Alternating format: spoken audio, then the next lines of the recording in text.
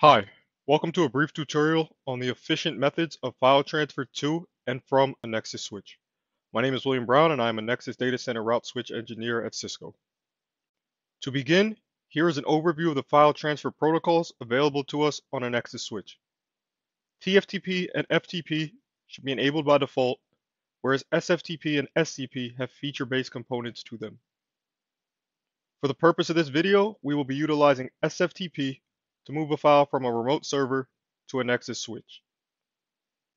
Before beginning the demonstration, a review of control plane policing, or COP, on the Nexus platform will help us understand why one transfer method may be faster than another. Control plane policing protects the control plane and separates it from the data plane, which ensures network stability, reachability, and packet delivery. In our demo today, one method will use the data plane and will be subject to COP. The other method will use the management plane via management 0 and will not be impacted by COP on the switch. Next, let's have a look at the topology that we will be using. As you can see, we have a server and a Nexus switch directly connected via both Ethernet 1/1 and their management interfaces. We will perform a file transfer using first the Ethernet 1/1 ports, then the management 0 ports, and observe the difference in file transfer speeds. First, we will clear all COP statistics on the switch. This will give us a clean baseline when we compare the stats after the file transfer. With the statistics cleared, we can now enter the transfer parameters.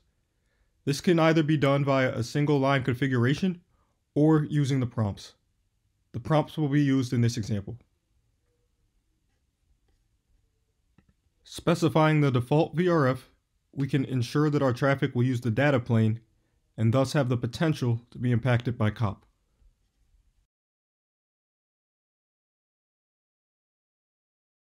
At the conclusion of the file transfer, we can see that the approximate transfer time was 7 minutes to move the file from the server to the Nexus switch.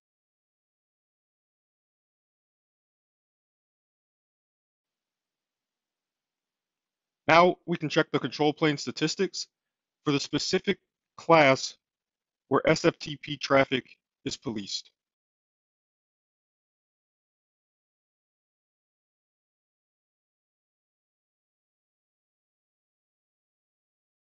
As you can see here, SFTP is in the management class.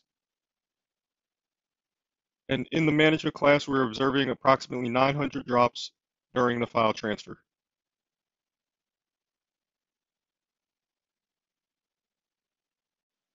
Now, let's perform the same file transfer using the management 0 port and observe the file transfer time and behavior. Before initiating the file transfer, we will again clear the COP statistics to give us a clean baseline.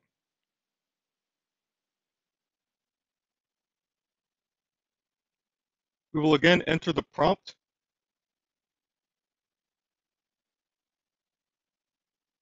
and this time, instead of specifying default VRF, we will specify management VRF and the IP address of the management 0 interface.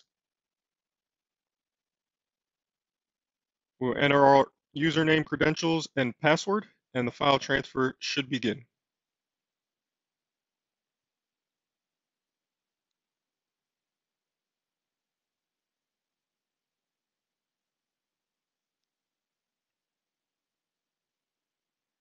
At the conclusion of the transfer, we can see it took a total of 1 minute and 5 seconds, which was much faster than the data plane transfer that we previously ran. We can again check the COP statistics to look for any drops in the management class related to this transfer.